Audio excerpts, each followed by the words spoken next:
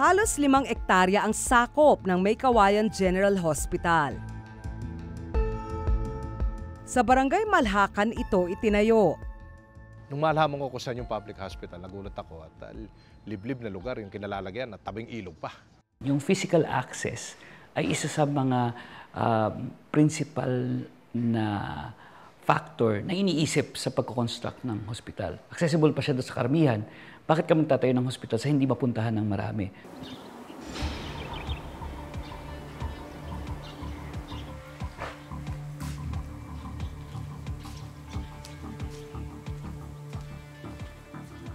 Ang dating alkalde ng Meycauayan na si Adriano Daes ay isa sa mga personal na nag-imbestiga sa proyektong ospital ng LGU bilang concerned citizen.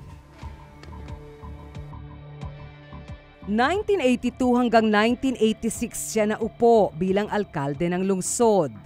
Napagalaman namin na pinulong yung mga konsehal during the early term noong 2010 ni Mayor Joanna Larilla sa Oakwood.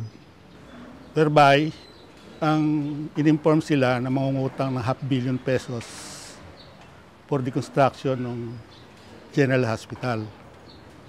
Ngayon, kung ano ang mga hakbanging napapaloob doon, yun ang hindi namin mabatid kasi wala kaming makuha dokumento sa City Hall. Ngayon pa lang niya mapapasok ang gusali. Kahit doon sa mga kwarto, mapapansin natin walang mga major equipments na required para sa operation ng isang ospital. So, ang yari lang dito, yung building. So, ano rito, dapat ma-inventory, ano ba ang kulang o mga gamit na wala dito para ma-determine kung paano ito i-operate. Dahil kasi yun ang pagbabatayan mo ngayon ng budget sa pamimili ng equipment. Sa plano ng LGU, ang ospital ay 2 palapag at may 200-bed capacity. Ito ay tertiary level na ospital. Maaari siyang puntahan ng mga pasyenteng may mga malubhang karamdaman na nangangailangan talaga ng kagyat na lunas at kailangan ng confinement. May specialists ba dyan? Ilan yung specialist dyan? May emergency room ba yan? May ICU ba yan? So yun yung mga nagsasabi kung ano yung kapasidad ng hospital. 7 hanggang 10 kama ang nakalaan sa bawat ward. Dapat may spacing yan para may accessibility sa mga health personnel.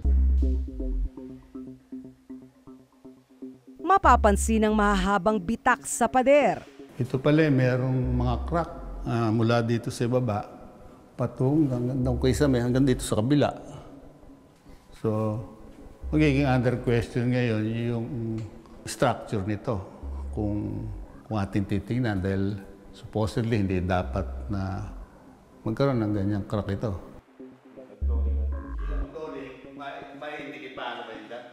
Posible raw na may problema sa lupang kinatitirikan ng gusali.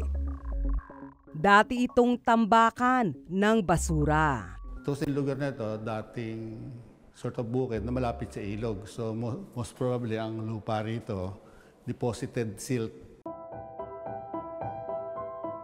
Ayon sa Department of Health o DOH, dapat isinasaalang-alang ang lokasyon ng pagtatayuan ng ospital. Kung ito ay nakalapit sa isang ilog, isa sa requirement niyan, yung bang ilog na to ay hindi ba ito'y binabaha? Hindi ba ito'y magkukos ng anumang erosion? Kaya kinakailangan yung mismong developer pa lamang, inassess na kung safe yung lugar na yan. Ayon sa eksperto, hindi dapat humihina ang istruktura sa loob ng 3 taon kahit nakatengga.